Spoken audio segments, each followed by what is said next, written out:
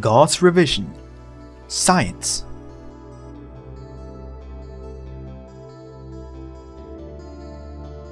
A collection of statements of the Lord. Genesis. And out of the ground made the Lord God to grow every tree that is pleasant to the sight and good for food, the tree of life also in the midst of the garden, and the tree of knowledge of good and evil.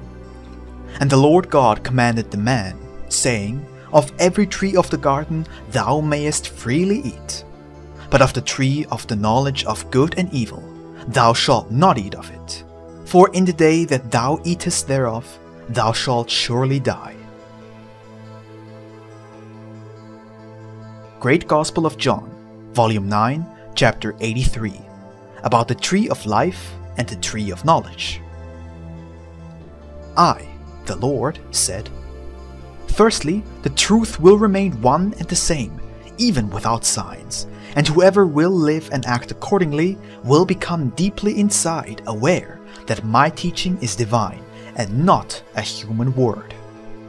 Secondly, those who will transmit my teaching about the kingdom of God in man to others, and who will not only be teachers, but who they themselves will also do my will that is clearly contained in my teaching, will also be capable to perform signs in my name, and even greater signs than I am performing myself. But as mere teachers and not as men who apply my teaching themselves, they will not be able to perform signs, because the power to perform signs does not come from the reason, but from the living faith and the firm will to act. Because the reason of the brains is a dead worldly light of man, and can never penetrate into the most inner regions of life of the spirit and its power. And the living faith in the heart is the true light of life of the soul, that awakens the spirit in him, and takes care that it will penetrate into the whole person. And once man is permeated of the spirit, then he is also permeated of its all-capable power. And whatever the living spirit wants, which forms then one being with the soul, happens, and the will is then already an accomplished work. Therefore, it is also stated in the scripture that God put two trees in the garden of life, a tree of life and a tree of knowledge, and said to man, If you will only eat the fruits of the tree of life, you will live. But if you also will eat the fruits of the tree of knowledge before it will be blessed by me for you, then death will come over you, and you will die. But man, since he had a completely free will, let himself be seduced by the snake of his lust, and ate of the tree of knowledge, even before it was blessed by the ripeness of the faith in the heart of man. That means he searched and tried to grasp the Spirit of God, and so also the Spirit of life, with his natural reason. The result of it was that by that he only withdrew himself more and more from God, instead of drawing more and more close to him. And that was already death. That means the spiritual death of man, and the whole man became powerless and lost the authority over all things in the natural world, and was forced to work for and to acquire his feeding bread with the help of the weak glowing of his brain's reason, in the sweat of his face, physically and even more so spiritually. And look, until now, men withdrew so far away from God, and thus also from the true inner life, that they now believe almost no more in a God, and thus also not in a continuance of life of the soul after the body has fallen away.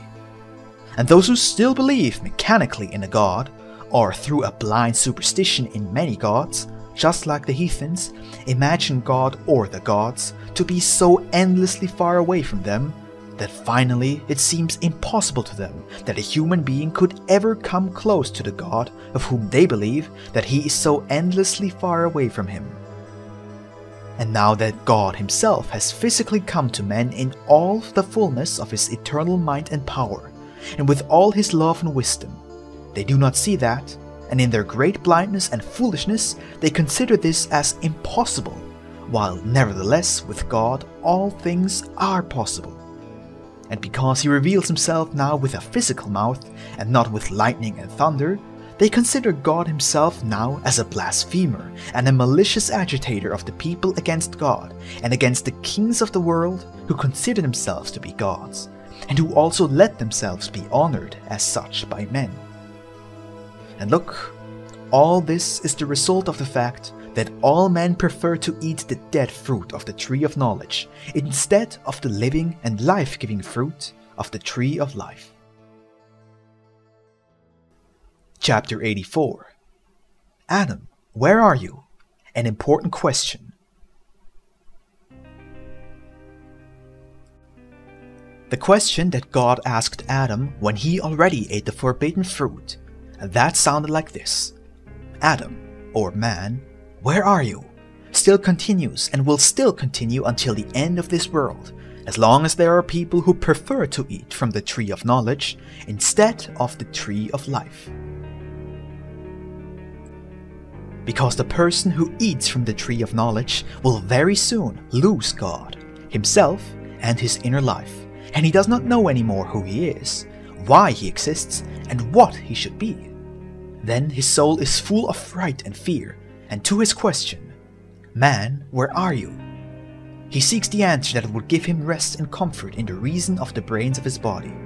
But then always the comfortless answer comes: "You are in the judgment, which is the real death of the soul. Acquire your bread in the sweat of your face." What can the soul actually find in the brains? Nothing else except images of this world that are in the reason, and those images are all much further away from what is of the spirit and life than the soul himself. If the soul does not recognize the spirit of the life from God, which is always nearest to him, then how will he recognize in the brains of his physical head the spirit of the life from God, which is in the images of the world often endlessly much further away from him? Out of this complete error results inevitably and automatically the still greater error that the soul imagines the being of God to be ever further away and unreachable. And this as long as he will totally get rid of it, and after that will turn to Epicurism or cynicism. In this condition in which most of the priests of all kinds are now, and now especially the Pharisees, the elders and scribes, and the princes and kings, together with their great following, the soul does not know the truth anymore. The lie is worth as much to him, and even more than the purest truth, as long as through that he can get some earthly advantage. If one or the other truth would hinder him, then he will become hostile against it, and will run away from it, or will persecute it with fire and sword. When the soul is in such a condition, sin does no more exist for him, and a person who can possess some worldly power can do whatever pleases him, and whatever will flatter his senses. And woe to the righteous one, or someone who lives in the truth of life, who would go to such a mighty one, and would say to him, "Why are you an enemy of the truth, and why do you commit the greatest injustice that is crying to heaven among the people, who are on this earth no less than you, blind fool?" Just look around you into the world now whether this is not the case everywhere. And what is the reason of that? I say to you, nothing else except the ever-increasing eating from the tree of knowledge. I have come now myself physically into this world to the people who turn too far away from the true goal of life, and ask them once again, "Adam, where are you?" And no one knows what to answer me as to where or who he is. And I am showing them now again the tree of life, and urge them to take from its fruits, and to satiate themselves with them. Truly I say to you, whoever will eat from the tree of life will also come to the true life of the Spirit out of me, and he will never again be hungry or desire to eat from the tree of death. Because once someone is in the life of the Spirit out of me, will also be in all its wisdom, and only then will the tree of knowledge be blessed through that, and the soul will know in one moment more than if he would investigate for 1,000 years with its outer and vain reason.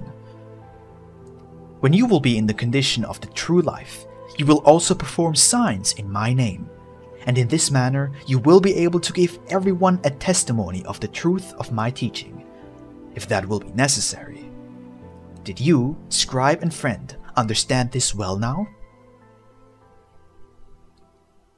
Trumpet Call of God, March 6, 2005. Watch. O peoples of the earth, hear the word of the Lord your God. You are lost, drowning in a deep sea of transgression, sinking in the ever-shifting sands of religion and science. You are stuck in the mire of your iniquities, slowly suffocating, as the fruits of your labor will come full circle to take away your life. For by your own works you have destroyed the garden, on account of your greed, and have caused much suffering and death, bringing calamity upon your own heads. Thus, because of your great iniquity, I have drawn back my hand, and for the multitude of your transgressions has the judgment of God come upon you. Dead generation, foolish children, evil surrounds you on every side. Darkness closes in, yet you are unmoved. Detestable birds gather and predators come forth to stalk you as prey, yet you see no cause for alarm. Therefore, as I live, says the Lord, surely my flock has become a prey, and my children have made themselves meat for the slaughter. For the peoples of the earth have forsaken me, days without end. They have altogether gone astray. My created ones have removed themselves far from me, and my own beloved have not returned to me, but do always seek their own way. And of the shepherds, they did not go out to search for my flock, but have fed themselves. They did not feed my flock, but have fed themselves. The Third Testament, chapter 50, Vanity of Knowledge. The Lord. I asked the men of this time, who consider themselves to be the most advanced in history of the world, have you not found, with all your talent, a way to make peace, to achieve power, and obtain wealth that does not mean killing, destroying, or enslaving your fellow men? Do you believe that your advancement is true and real when, morally, you are dragging yourselves through the mud and spiritually wandering in shadows? I do not fight with science, since I inspired it in man. What I censure is the purpose to which you sometimes put it. Do not become vain with the fruits of your science, for now, while so much progress has been made through it, is when humanity suffers most, when there is more misery, unrest, illness, and destructive wars. Man still has not discovered the true science, that which is gained through the path of love. The same applies to science. Love God above everything and your neighbor as yourself. Again, did you, scribe and friend, understand this well now?